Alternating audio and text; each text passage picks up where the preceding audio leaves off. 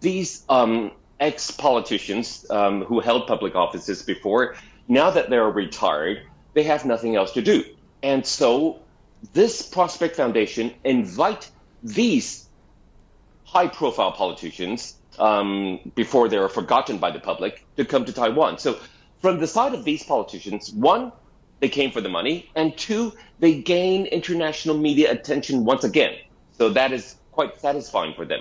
Now, these money, Mr. Mike Pompeo was accordingly paid $150K US dollar, and the amount of money that this Prospect Foundation lobbied for Nancy Pelosi to come was as high as NT dollars, 94 million NT dollars. Now, that in terms of foreign exchange into US dollar would be as much as 3 million US dollars to lobby for Nancy Pelosi to come. Now, I do not know as of yet how much they're paying Liz Truss as of now, but I do know that they're paying her big money.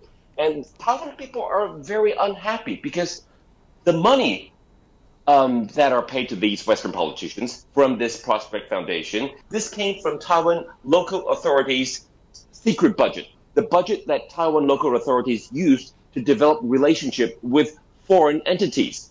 Now, in this case, foreign entity, external forces, that is very unfriendly to the stability of Taiwan Strait. So Taiwan people are unhappy about it.